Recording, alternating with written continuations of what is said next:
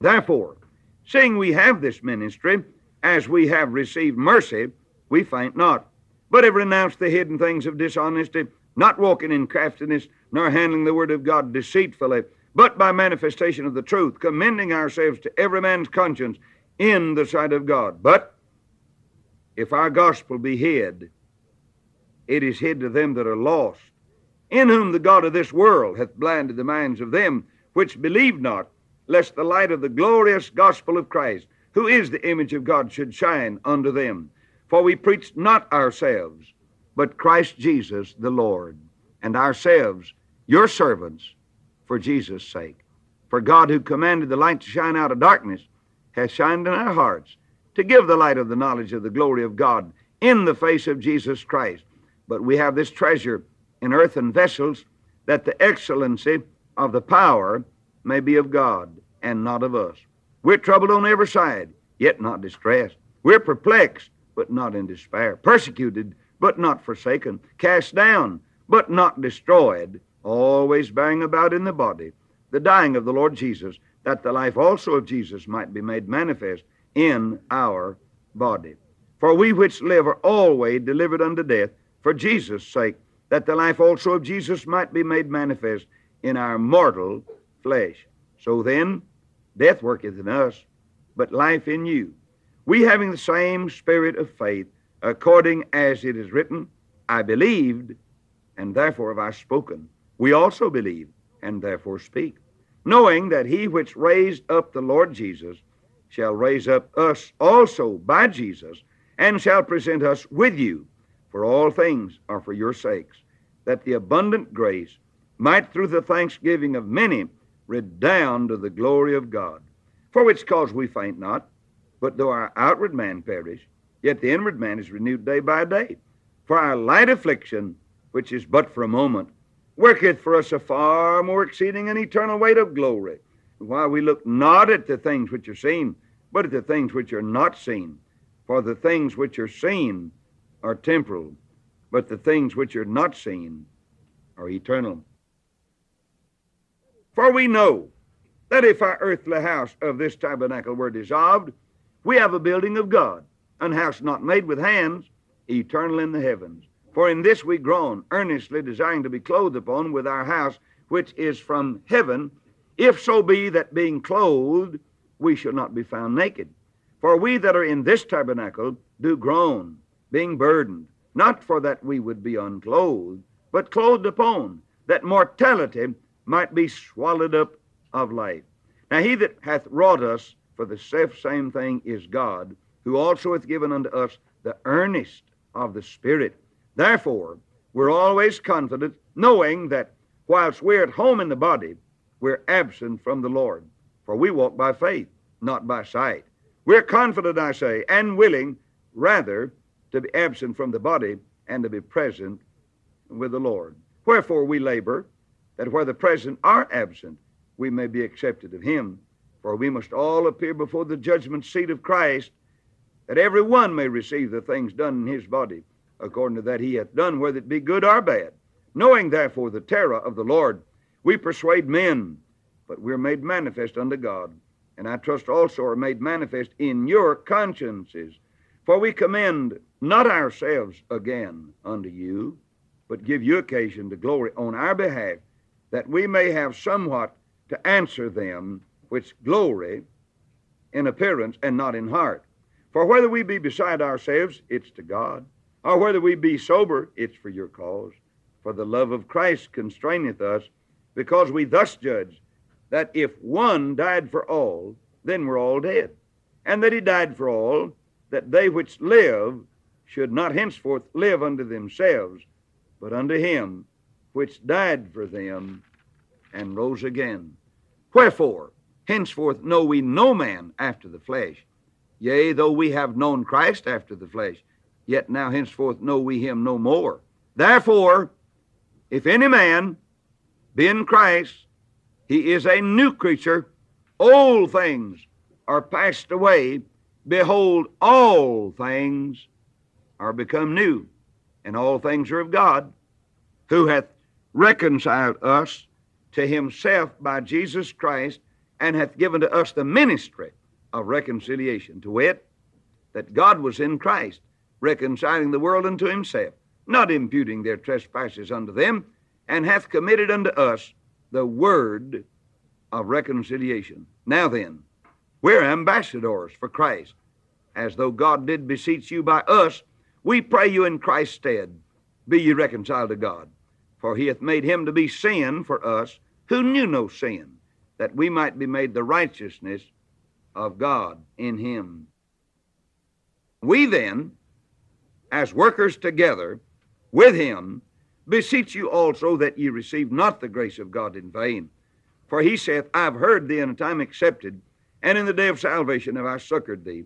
Behold, now is the accepted time. Behold, now is the day of salvation, giving no offense in anything, that the ministry be not blamed, but in all things approving ourselves as the ministers of God, in much patience, in afflictions, in necessities, in distresses, in stripes, in imprisonments, in tumults, in labors, in watchings, in fastings, by pureness, by knowledge, by longsuffering, by kindness, by the Holy Ghost, by love unfeigned, by the word of truth, by the power of God, by the armor of righteousness, on the right hand and on the left, by honor and dishonor, by evil report and good report, as deceivers and yet true, as unknown and yet well known, as dying and behold we live, as chastened and not killed, as sorrowful yet always rejoicing, as poor yet making many rich, as having nothing and yet possessing all things. O ye Corinthians, our mouth is open unto you, our heart is enlarged. You're not straitened us, but you're straightening your own bowels. Now for a recompense in the same, I speak as unto my children, be ye also enlarged. Be ye not unequally yoked together with unbelievers. For what fellowship hath righteousness with unrighteousness? And what communion hath light with darkness? And what concord hath Christ with Belial? Or what part hath he that believeth with an infidel? And what agreement hath the temple of God with idols? For ye are the temple of the living God. As God hath said, I will dwell in them, and walk in them, and I will be their God, and they shall be my people. Wherefore, come out from among them, and be ye separate, saith the Lord, and touch not the unclean thing, and I will receive you, and will be a father unto you, and ye shall be my sons and daughters, saith the Lord Almighty.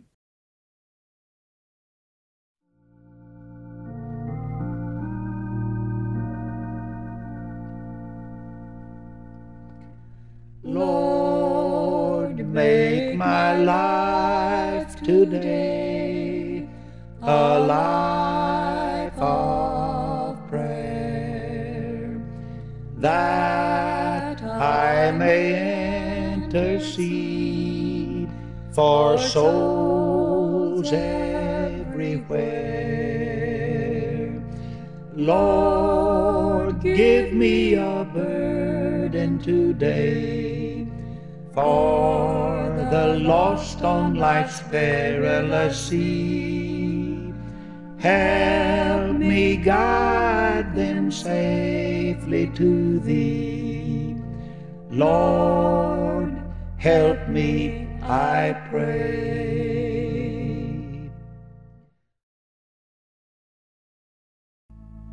One sat alone beside the highway, begging.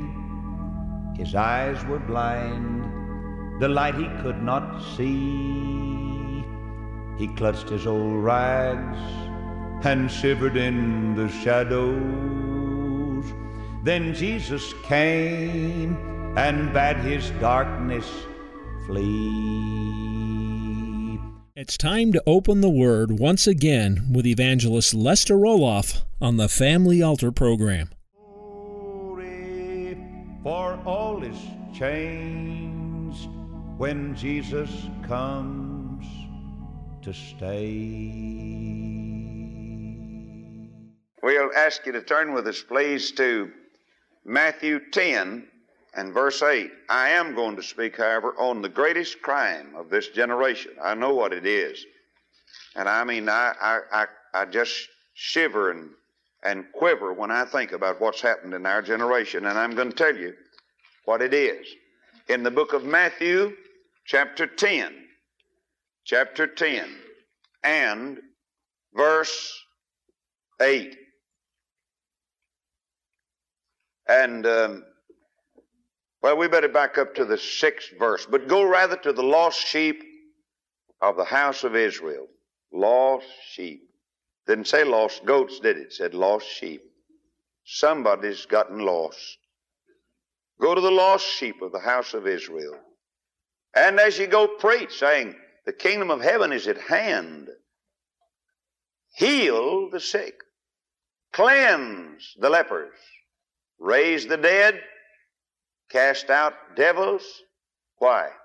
Well, freely you've received. Freely give. Provide neither gold nor silver nor brass in your purses, nor scrip for your journey, neither 2 coats, neither shoes, nor yet staves, for the workman is worthy of his meat. Now I want to reread that for a reason. He said, I want you to heal the sick. I want you to cleanse the lepers. In other words, sickness, it needs to be cleansed, he said. Raise the dead. Cast out devils. Freely you've received, freely give. Provide neither gold nor silver, nor brass in your purses, nor scrip for your journey. I tell you one thing, he sent those ignorant fishermen out, and some of them, I guess, were not too well trained, but he told them, said, don't you take any scrip along. He said, I'll tell you what to say when you get there. I'll be right with you. And I believe that we need to depend on the Lord. What I'm saying is this, when we really live by faith, I'm not altogether against an outline, but I'm simply saying that young people need to memorize. What do you think God gave you mind for? And the preachers, we need to memorize the Word of God.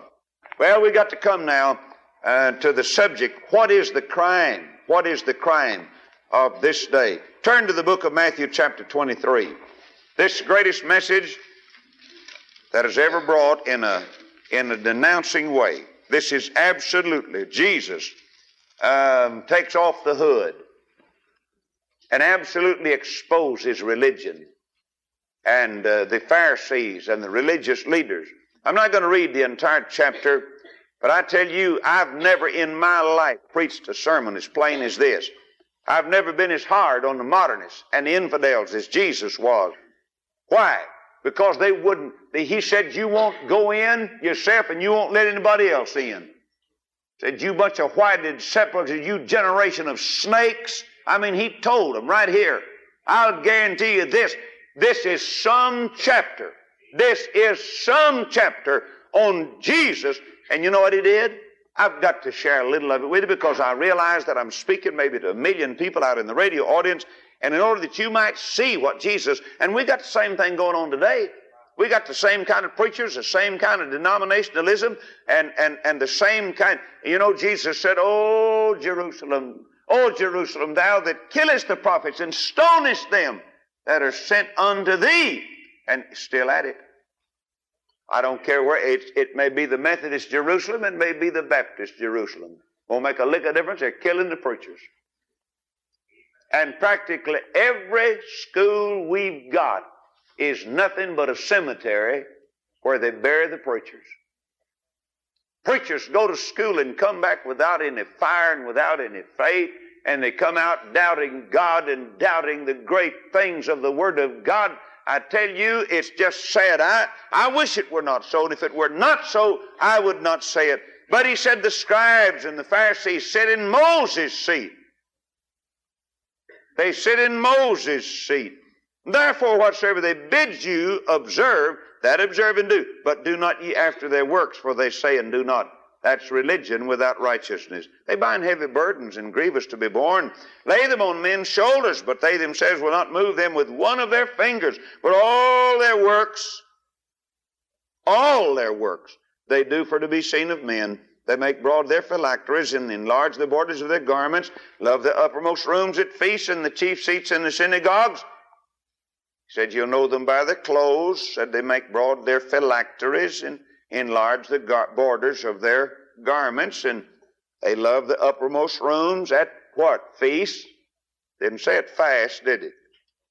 No. Chief seats, whereabouts? In the synagogues. Greetings in the markets, and to be called of men Rabbi, Rabbi. But be ye not called Rabbi, for one is your master, even Christ, and all your brethren. Now I'm going to stop long enough to get you ready. Are you willing to go ahead and believe the rest of what I'm going to read? I mean, it's going to be just as plain as what I've already read. And call no man your father upon the earth. Now you'd say, well, Brother Roloff, what does that mean? Well, I'll ask you a question. What did it say? Hey, no need arguing with me. I'm not saying I'm reading the Bible. Now, it just said, call no man your father upon the earth. And I believe that's what it meant. And that's what I'm going to go by. The Bible said, call no man on the earth your father. No, we don't have, we just don't, that closes it all out. For one is your Father, which is in heaven. Neither be ye called masters, for one is your master, even Christ. Now, Jesus is really stirring up a hornet's nest in this chapter. And he calls them scribes, Pharisees, hypocrites. But there's a particular verse that I'd like to share with you. It's 23 and verse 26. And he calls them blind. Said, y'all are blind. Thou blind Pharisee, cleanse first that which is within the cup and platter, that the outside of them may be clean also. Now then, Jesus always put the emphasis on the inside. When we put the emphasis, religion always puts the emphasis on the outside. Religion starts on the outside, and salvation starts on the inside. Jesus said first, number one, you get cleansed on the inside. Now, that's what I'm going to say when I begin to teach our people physically. The first thing you're to do is to get clean on the inside physically. Now, disease always starts on the inside, not on the outside. Disease can never hang on the outside unless it gets born on the inside. You remember that. Everything that's wrong with you is on the inside, not on the outside. You'd say, but I'm having trouble with pimples. That's an inside job we got to get after. I'm having trouble with this. It's all on the inside. Spiritually, you'd say, I'm having trouble cussing. That's an inside problem. You got a cussed heart. You say, I have trouble lying. You got a wrong heart on the inside. You get your heart fixed, you'll stop all that lying. Oh, if we could just get back where the Bible tells us to get, and that's on the inside. Get on the inside and clean out on the inside. Then there will be real spiritual help for God's people. Now, what is the crime? What is the great crime today? This is the most horrible crime I've ever heard of in my life, I've ever known. We ought to, as I've said, we ought to hang crepe on every doorknob in America, almost. The churches ought to go into full-time mourning and fasting over this crime. This is the most horrible crime that I've ever seen committed. You know what we've done? We've killed a generation of young people. We've murdered them. We've murdered their minds. We've murdered their souls and their bodies. This is the generation of murder for young people. Our young people have been murdered. Really, that's the truth. And I see it better than I've ever seen it before. I see a whole generation of young people. The only thing we've got to build the next generation on, they've been murdered. Now, we talk about the Indian mother with her little olive-skinned baby as she takes it to the Ganges River and throws it into the crocodiles. We've done the same thing with our young people. We've thrown our young people at the television set We've thrown them at rock and roll. We've thrown them at the dope needle. We've thrown our young people into the filth of this old generation. We've murdered our young people. That's the most terrible and that's the most tragic crime that's ever been committed. Now then, in a moment, I'm going to tell you who did it. Somebody, if we murdered them, somebody had to murder them. Now then, we certainly face a generation that has been murdered and people that have not found the way. Young people that are confused, minds that are twisted and torn. Now then, what's the cause? What is the cause of such tragedy today? Who would you name as the number one murderer? I think there are two murderers, and you know who they're going to be, don't you? There are two people that have killed our young people, murdered our young people. Now, we won't stand in the courts of men, but we're going to stand in the courts of God, and we're going to give an account. And the first man that's going to give an account for murdering the young people is going to be the preacher. He's the man. He's God's key man. God called him and said, now look, I'm going to put you a watchman on the wall. I'm telling you to warn them, and I'm going to hold you accountable. The Bible said we are to be subject to the rule of him who watches for our soul, because he's watched for souls as they that must give an account, Hebrews chapter 13. And so the number one man in the world today is the preacher that's murdered our young people. You know why? And he did it in the name of trying to win them and get along with them. And I want to fix a place for them. And our young people are going to be, we're going to build a recreational place for them. We're going to put a little lounge in the church and a TV, and we're going to let them have some rock and roll, and we're going to sponsor their dances. That preacher murdered his young people. And he's going to give an account to God some of these days for murdering a generation of young people. And then there's another man, and that's the daddy. This has been a generation of women. Women have seemed like taken the lead, gone into businesses and politics, and they've gone into money making, and they've deserted the home, and they've left the children, and the husband, many times I've had husbands and say, well, my wife makes more money than I do, and she has her own bank account, and she has this and she has that. The cause, dear friend, the men have failed. And as a result, you know what men have done? They've started wearing long hair, so they're going to take the place of the woman. They want to look like the woman now, and the woman got the husband's trousers and put them on, and she bobbed her hair. She bobbed her hair, and she decided she'd be a man. Man said, okay, I'll be the woman. And so he fluffs his hair and gets it set, gets it fixed, so he gets it done. And so that we have a sissy generation of men. Now, brother, whether you like it or don't like it, the men have failed to put the women and the children in their places. And you better listen to me tonight, because when we get out of Bible order, we get out from under Bible blessings. And when God doesn't bless us, then there's just one thing left. I really believe this. And this, I don't mean to be unkind toward God now, but when God can't bless us, he'll have to curse us. Now, you'll either get the blessing, you get the curse. Just make up your mind which one you want. And you girls, whether you want to come under or don't want to come under, while you're here, you're to learn obedience. Or when I think about what Jesus did, the Bible said he learned obedience by the things that he suffered. Jesus learned obedience. He was obedient when he came. And yet the Bible said he learned obedience by the things that he suffered. Obedience to me is the very outstanding badge of being a real New Testament Christian. Now remember, I'm not trying to, in my book that I wrote, I didn't say that you could be disciplined into heaven. You can't be. But I tell you what you can be. When you get saved, your discipline ought to begin immediately.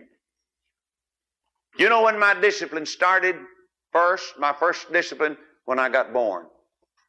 I got born into H.A. Roloff's family, to my mother and my dad. And you know what they did? They started disciplining me. Now, you know when your discipline starts spiritually? When you get born again. And you'll never get out from under discipline. It'll be that way to the end of the trail.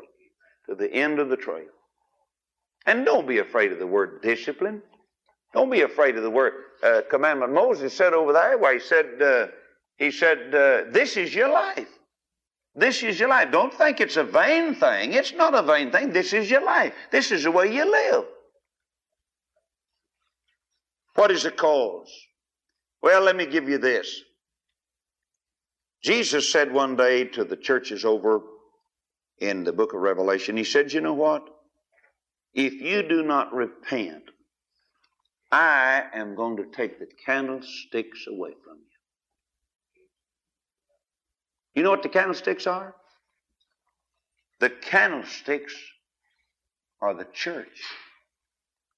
I mean, you see, the church doesn't have any light. Jesus is the light. But the candlesticks hold the light. And he said, I'm going to take the candlesticks away from you. Now, if you go read, and then you go over there where the churches used to be, you won't find a one of them over there. 7 churches in Asia Minor, you won't find one of them. He named every one of them.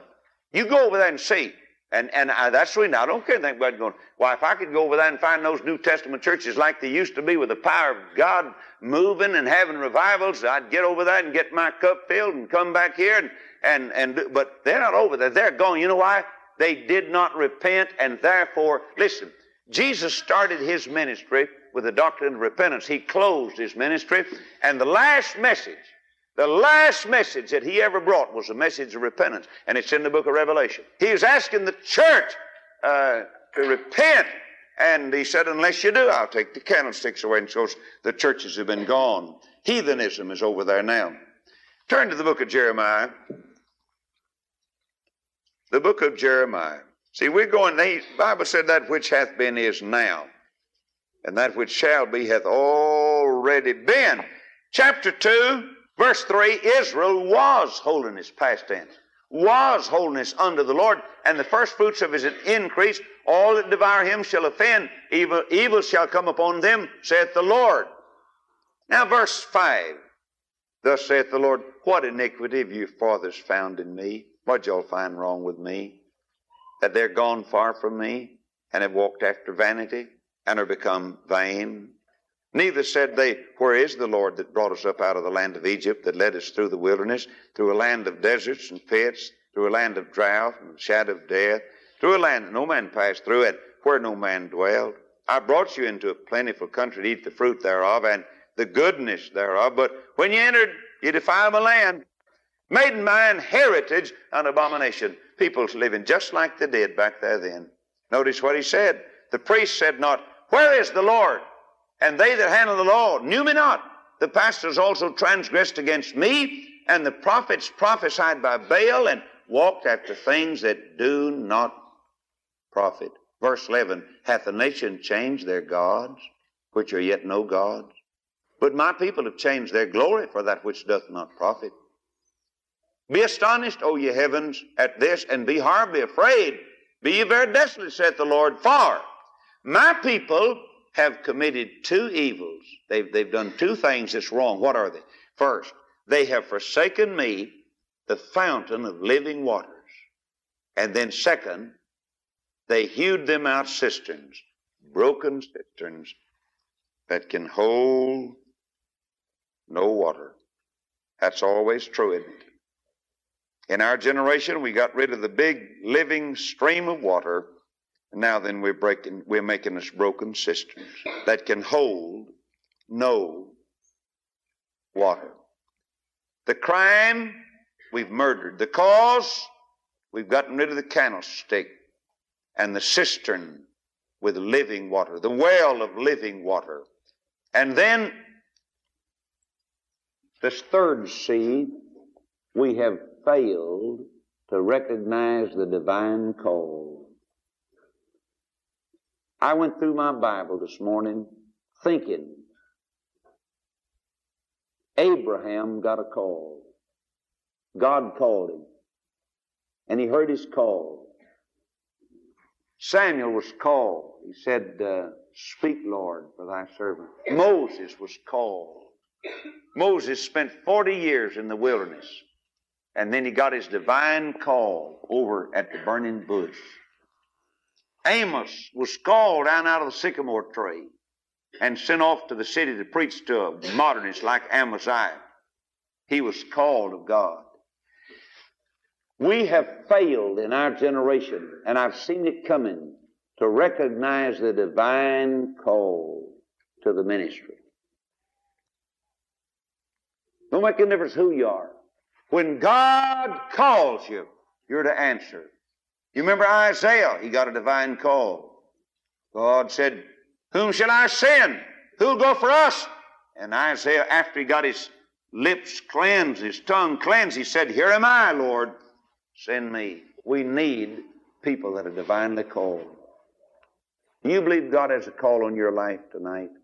Do you believe that your life is important enough in the sight of God for Him to have a special thing for you to do and a call for your life? I do. Are you listening? See, God's got a call on you. And I'd rather carry a coal bucket for Jesus than operate a gold mine for Satan, hadn't you? I really had. Oh, the divine call, the call that God puts in a man's life. God said, I'll take that which is naught, nothing, and make something out of it. I don't think I'd ever call me to preach. I never would. I just wouldn't even thought about that. I really wouldn't. But God did, and I'm glad He did. And did you know when God called me to preach, I didn't like it?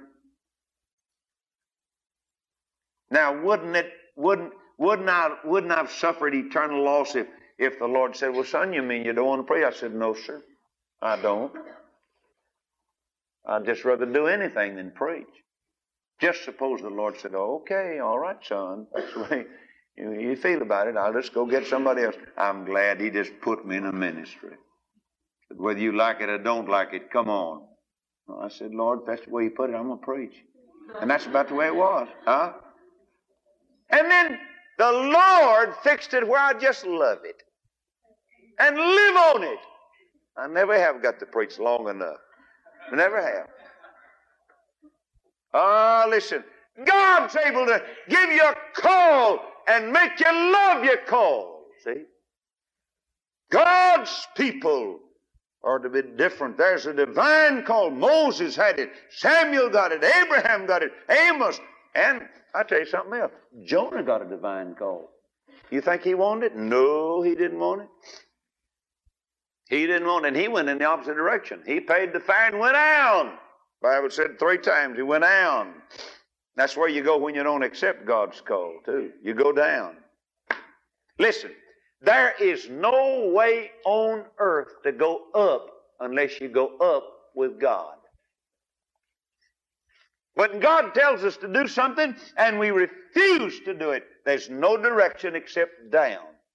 Sometimes you get tired of the racket of life, don't you? You get tired of the burdens of life, don't you? Sometimes you get tired of the humdrum and the discipline. I know what time we're going to get up in the morning. We're going to be at school. I just get tired. Listen, did you know that's your training? What about the old soldier boy? Has to get up, hear that old trumpet sound in the morning early, march out across the wilderness with a pack on his back and so forth, and get in them old jeeps and go across them old hills and mountains and so forth. You think of what kind of friends you had in the world. You think of the friends you had in the world. Did you know what they were? I can name them. Did you know that they smoked? They shot dope? They were impure? They were immoral? And they had no contribution to make to your little life that would have been a good. You know that, don't you? Now then, why would you worry about giving up a bunch of snakes like that? Why would you be upset? Why would you ever want to go back? You see, if you can get your appetite changed and your desires changed, God will bless you and make you. Now there's the divine call. But there's something else I'd like to say. There's the commandment and the communication. That's the next C. The commandment and the communication. Did you know the thing that's broken down the communication And I've been talking to a lot of young people, and they said one of the ways they seek to solve their problem is with what they call the rap. But you see, a young person that gets in the trap is going to take more than the rap to get him out of it. They talk about, we had a rap session. We had a rap session. And that means they sit around and talk and jabber, but they never get anything done. Because they don't have any sense. They don't have the Bible. They don't have any real spiritual life. Listen, don't ever think that Jesus is going to trot out a new movement that's going to help you. We just need the old movement. Did you know that? We just need the Bible, the Word. There's nothing new. Don't be afraid to just memorize the Scripture and get on your face and pray, and you go in your room and pray and spend your time asking the Lord to help you. There's got to be a commandment. People laugh at the commandments today, but the commandments are pure and sweet and good. The Bible said the commandment is holy and just and good, and it is. It's always going to be like that. The Bible's going to always be our only hope. The Word of our God shall stand forever. And then, the secret of communication with each other is communication with the Lord. Now, I don't ever intend to be able to communicate with the world. I can't communicate with a lot of things down here. I really can't. I'm not on this I can't even communicate with the sports world anymore. I mean, God broke my communication line. And modern sports, and the preachers might as well cry it, modern sports has become modern sin. There was a time when we went out on the school ground and we played baseball, but we did it for recreation. Now then, they do it for money or for pressure or to put a winning team on the field, and they've lost the joy of playing. You know, I had an experience one day. I was in a small plane, and I had a 50-mile headwind.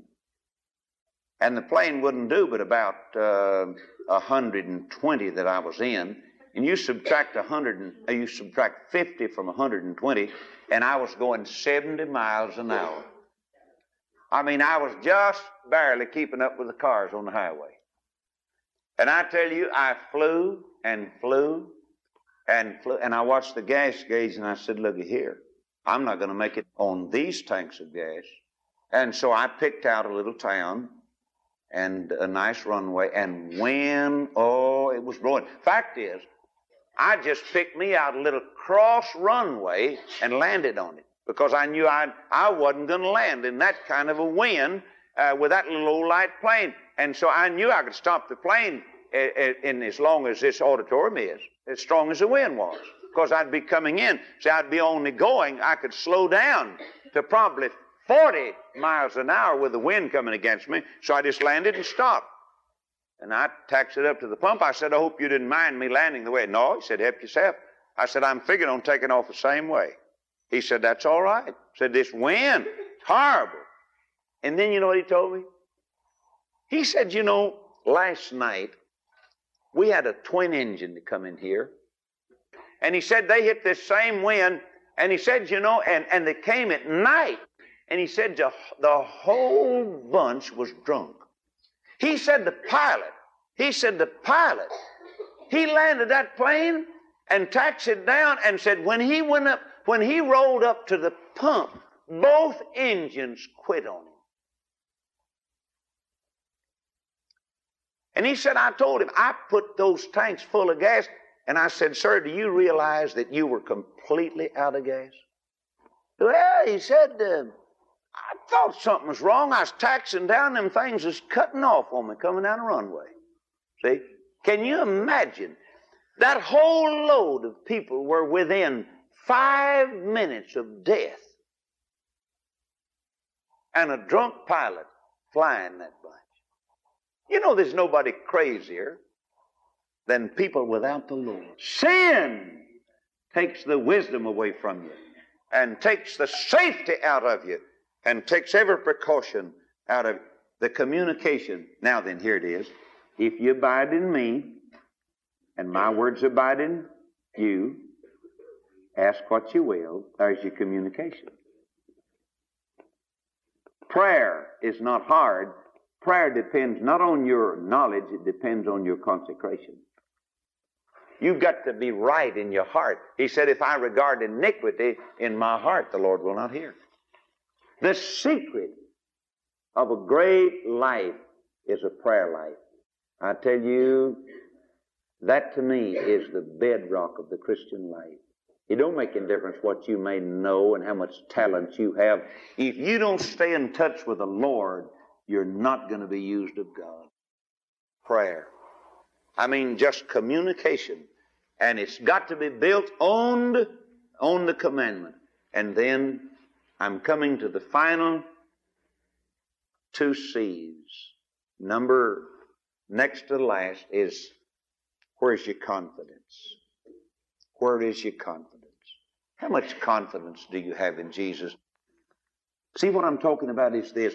We've got to get to the place spiritually where we know Jesus is going to make all of our plans from here on. And He's going to choose every choice, and He's going to put me right where He wants me.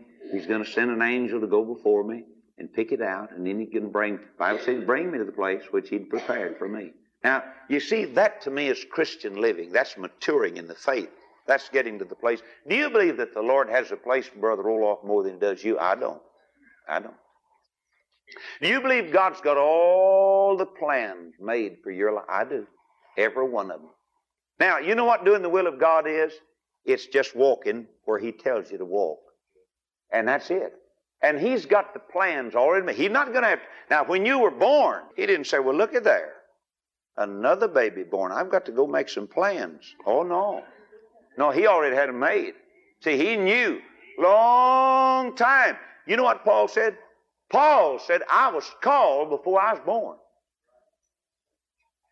I mean, God put the call on him before he was born the first time and before he was born the second time. God already had His plan. And that's how important people are to Jesus. And He's got a plan for every one of you. Now, you just don't need to get impatient about it, but just wait on the Lord.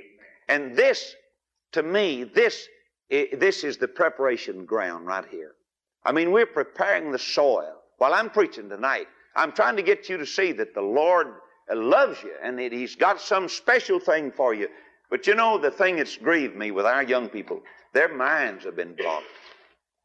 I mean, God's been completely, the God of the Bible, the God of righteousness, He's been completely blocked out of the minds of our young people. Now, the last thing I want to say, and that is, and this is the answer right here. This is the cure, and that's Christ. Jesus said, come unto me, A-double-L, that's all. That means every color, every race. He said, come unto me, all ye that labor and are heavy laden, I'll give you rest. I'll give you rest. Paul said, there's one God, one mediator between God and men, the man Christ Jesus. Neither is there salvation in any other, for there's none other name under heaven given among men whereby we must be saved. One lawyer, little children, I write unto you that you sin not, but if any man sin, we have an advocate with the Father, Jesus Christ the righteous. And Jesus said, him that cometh unto me, I will in no wise cast out. He said, call upon me, I will answer thee, and show thee great and mighty things which thou knowest not. And whosoever shall call upon the name of the Lord shall be saved. You know who's going to be saved tonight?